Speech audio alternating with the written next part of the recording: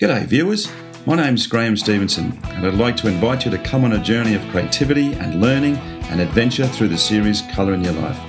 There's an artist in every family throughout the world, and lots of times there's an artist deep down inside all of us as well. So grab your kids, your brothers, your sisters, your aunties, uncles and mums and dads and come and see how some of the best artists do what they do.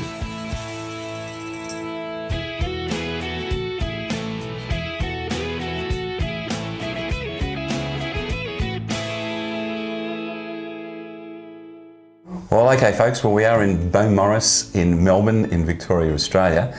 We've come down to spend the day with a very talented portrait artist, Mr. Keelan Ashton-Bell. How are you, Keelan? Good. Welcome to the show.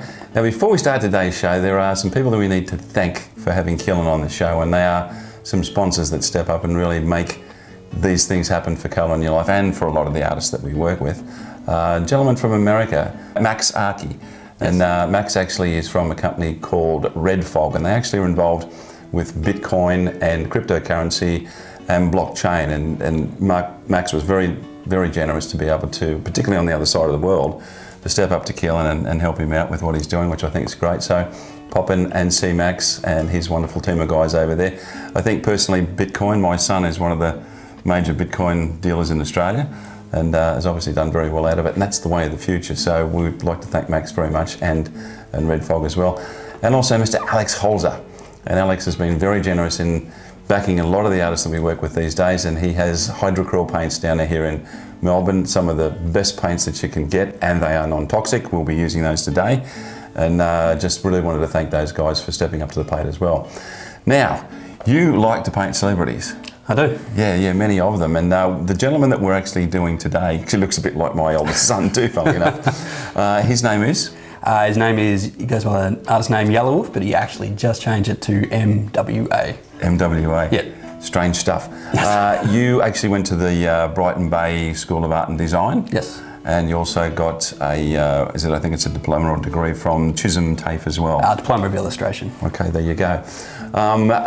You paint on MDF board? Yes. Yeah, which is this is sort of going to be a bit different today because Keelan, you know, everybody has their different techniques, and Keelan obviously has his, but he does some really fantastic work. And what I'm going to do once again is step out. He's going to use these fantastic paints today, and then we're going to go through the process of, as I said, I mean, some of this stuff I've never seen before anyway, but I'm going to get out of your way so that you can take over and we go from there. Beautiful. Fantastic.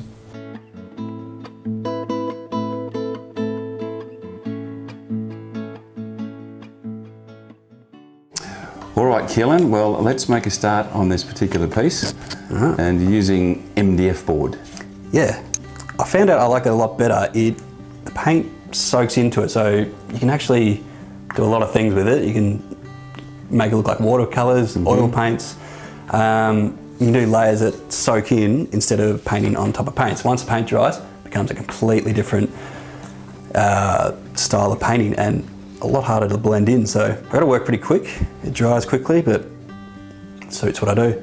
I'm just getting all the colours together for my skin tones that I make up.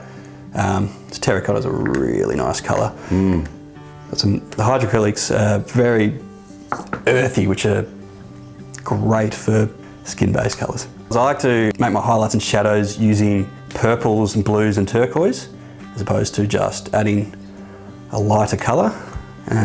There's some pretty dynamic looking colours there as well. They are. I don't like to use black.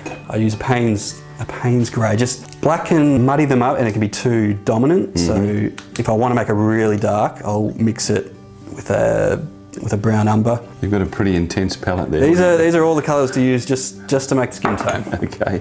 And also use a flow medium. Yes. Just helps the paint give a little bit longer to dry and makes me not have to rush around. So it's a hydrocryl flow medium? It is, yes. Beautiful.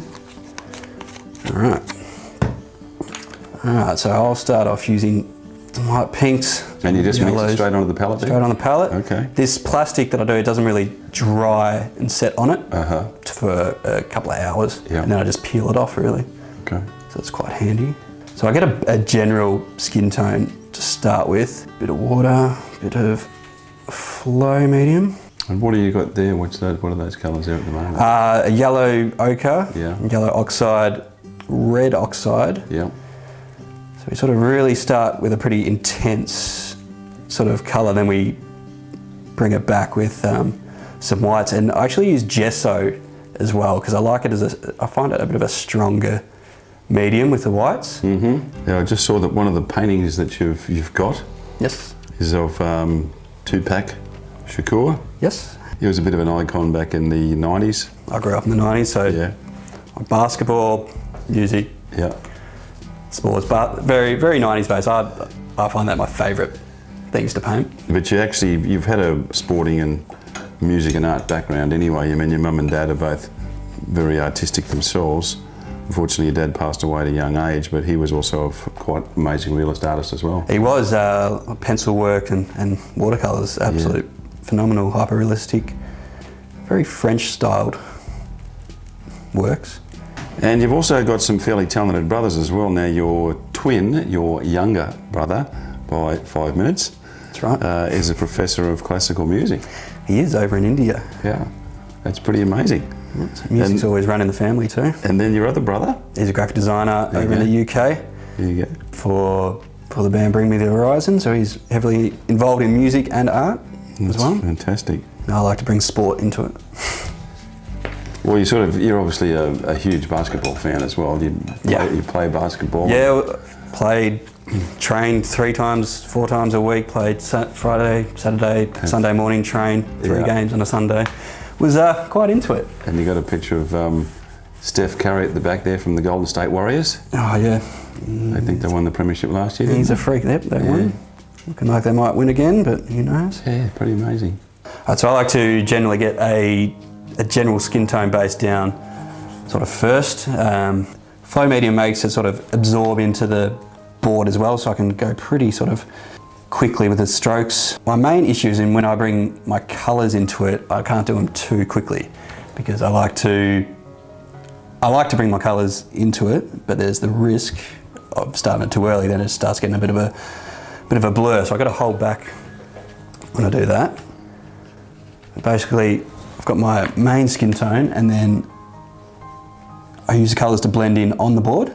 So you've said that Josh Keys is a big influence on you. He's pretty amazing, isn't he? He is very amazing. His animal work and the size of his paintings that he does them on are even more, make it even more phenomenal because they're really, some of them are really quite small, and the intricate details he gets on his animals and his subject matter is very cool. I like it. It's very, very unique, very, very quirky. Yeah, he takes modern society and then pops an animal in and sticks graffiti on it. And it's great. I haven't seen anything else like that. Like the influences I have, they can come from anywhere. There's not just sort of 1 or 2 influences.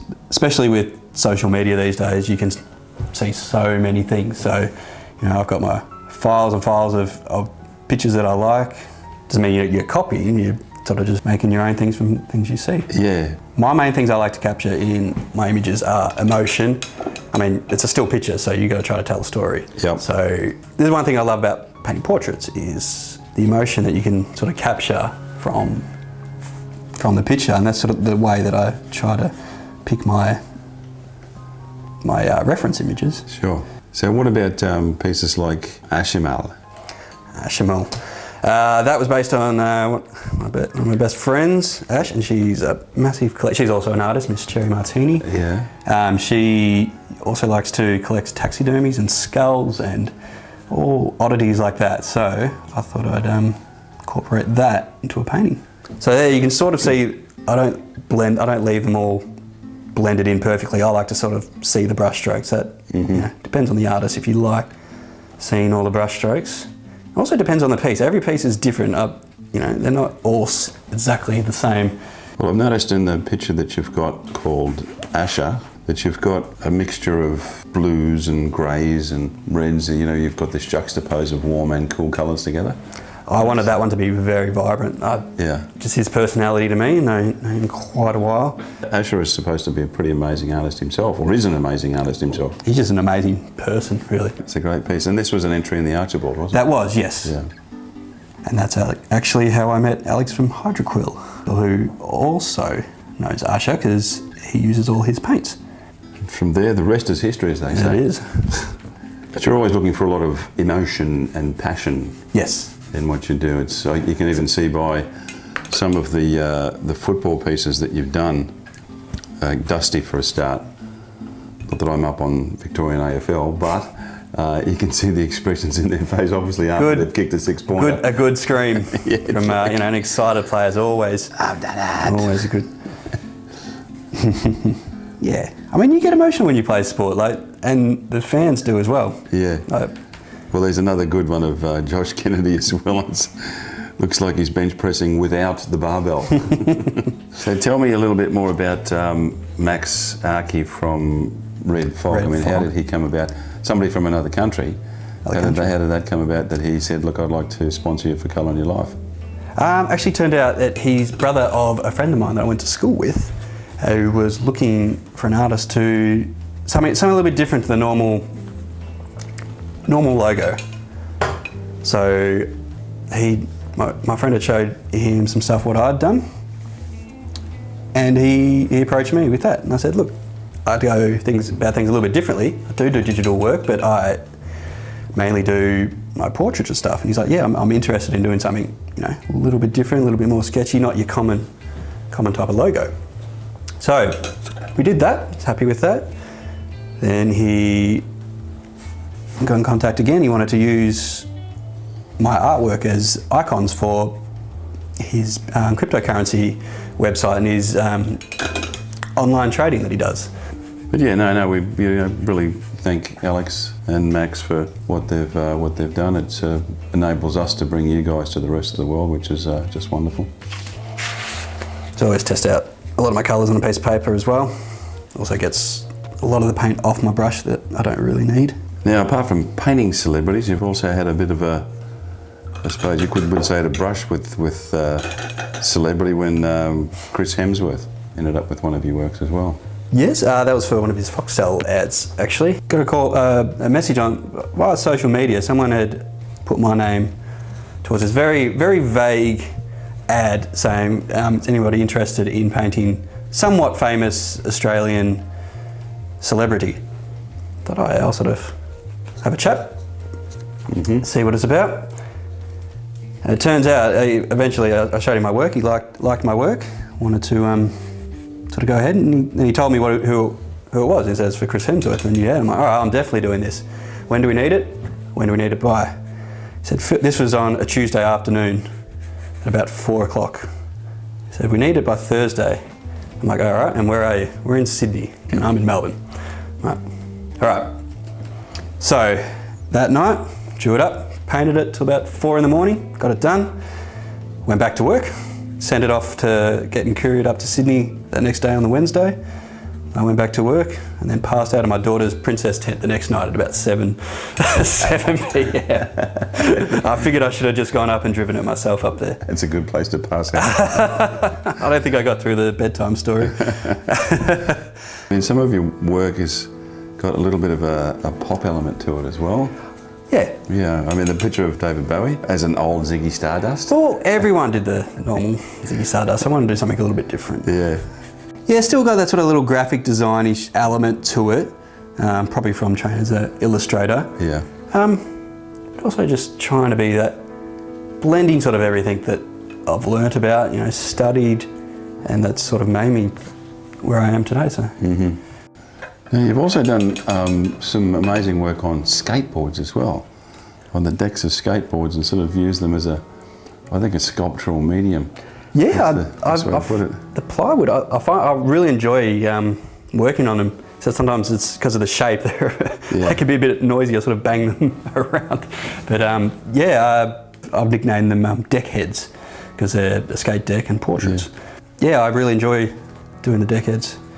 So this, I'm just using a Payne's grey. As I said, it's very dark, like it pretty much almost looks like black, but it's not quite. And when you're mixing it, it doesn't get so muddy. So I'm going to start sort of just. You sort of beat the end in. Beat the end up because it's lost its point. Yeah. And this way I can sort of get a bit of a dry brush stroke happening and start sort of flicking. You're always testing it out beforehand. Yeah, just use a little just plain paper. There you go, good technique. It's really fine. I want really random marks. I might use, say, this brush, but only time I use a complete different brush. This one's, I kind of like this for sort of scattered facial hair. It's really, but it is a really random. Okay, you've got a piece that you did of Johnny Cash, and it looks like just before he wrote Johnny. that song Hurt. Yes. Is that what it is? Yes, it is indeed. That was a good song, wasn't it? It was. I heard Very today. A lot of pain in that song. Yeah, dead musicians. Even you've done a great piece of Jim Morrison as well. I really enjoyed doing that one. From The Doors. Younger version as opposed to Johnny Cash's a little bit older. Well, I'm going to start blocking out the background. His hat, his shirt, or his scarf actually. He's got on. The background I go a little bit different. I actually use as a base colour. Use Posca markers. Posca markers. Because, as you'll see in a minute, they look pretty cool. They block out really well, and for these I don't want to be too textural because I want the main face to be the main focus of the point. So you have a look at this, and they really, if you do it in one sort of they're pretty cool, aren't they? section, they will dry sort of one tone. They're quite translucent, so they're vibrant but translucent, so I can see any pencil work that I've done through it, so I don't have to be guessing or redrawing over. But you want to try to do it in one sort of section so it all dries sort of pretty much the same time. So it'll dry nice and evenly. But I'm going to paint it, I'm going to mix it with some actual paint anyway, so depends on what you're doing. If you're doing a solid block out colour, you want to try to do it pretty quickly. Yep. These pens are used by graffiti artists a lot as well. They are. Now you have to buy them at certain places where they're behind. Oh, is that behind glass. Little ones you can, not the big fat ones. Probably for that fact. So I've never seen that before, but it really is like paint, isn't it? It is. It's amazing. It's quite cool. You get the same handling. I just try not to get my hands in it, so I just sort of move the board around. And you can still do some sort of quite fine lines with it. Yeah, we can get different sizes as well. Yeah. But even just the edge, you can still, even though they've still got a bit of an angle, they still get quite a nice edge. That's amazing. The little ones you can go sort of a little bit finer. So what about the piece that you did called Little BB Kings and Queens? Is that about your wee ones? It is. Little BB Kings and Queens, a little baby box keepsafe series that I do. Basically started with looking for a Christmas present for my brother and his little son. What can I do for him? And I found these boxes. I'm like, do you know what? I'm going to paint, his son's name's Arlo, and I paint little Arlo on that. From that, started having a looking around. Not too many products like that with custom painted children on there. Yeah. So they're all made to order. You've got a picture called Fighting Foo. Yes. It's probably out of the Foo Fighters, am I right? Based of Dave Grohl from the Foo Fighters. But you've used the technique similar to what you're doing now in the back of this one here. Yes. Which looks amazing. So that's kind of like my trademark sort of styles, is blue and red.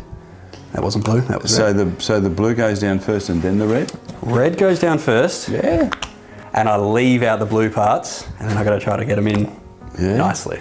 So that can get sort of messy and a bit tricky. Oh, I see. So you just basically put the red down and leave the gaps for the blue to go in. Yes, but the gaps aren't always the same size as the pens, so there's a bit of fiddling about. Now, talking about lots of colour, you've got a picture here called Lion. That was a commission. Someone basically wanted a lion and just colour. So that's what I gave him. A little bit different for me because I generally work solely with skin tones and then put the colour in. So that was a little bit different, a little bit of fun. All right, Keelan, I just wanted to bring up your website as well, and it is killustrate.net. It is. So if anybody out there would like to go in and see what Keelan is doing, it's fabulous work. Does a lot of different things on the commercial side. Also works with different companies on creating designs.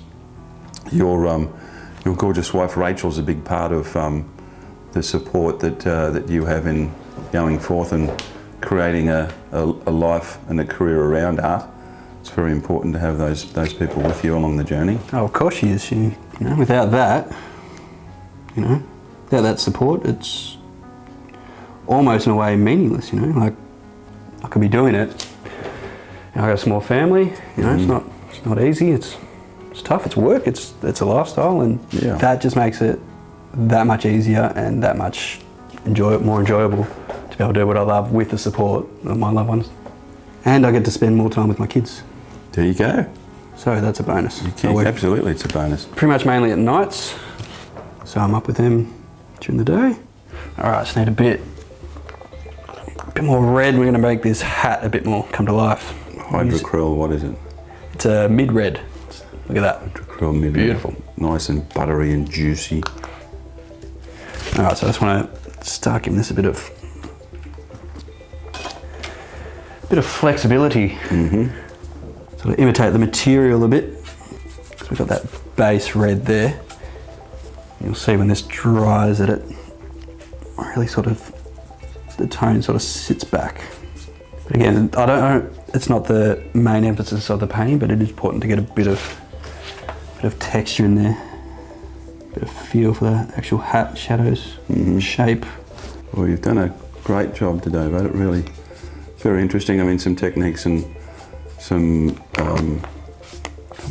products that I just simply wasn't aware of, which is really cool. So, but we've had a great day in the studio with you, and you've shown us your beautiful work and your wonderful approach to life and what you do, which has been fantastic. So, thank you very much for having us here. Thank you, Graham.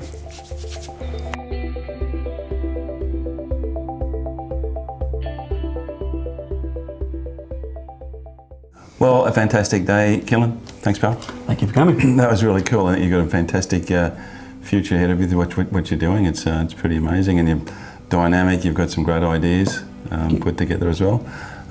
Also, obviously, before we go anywhere today, once again, thank you to Alex Holzer from Hydrocryl. Fantastic guy. He's really behind Colour in Your Life. An amazing man.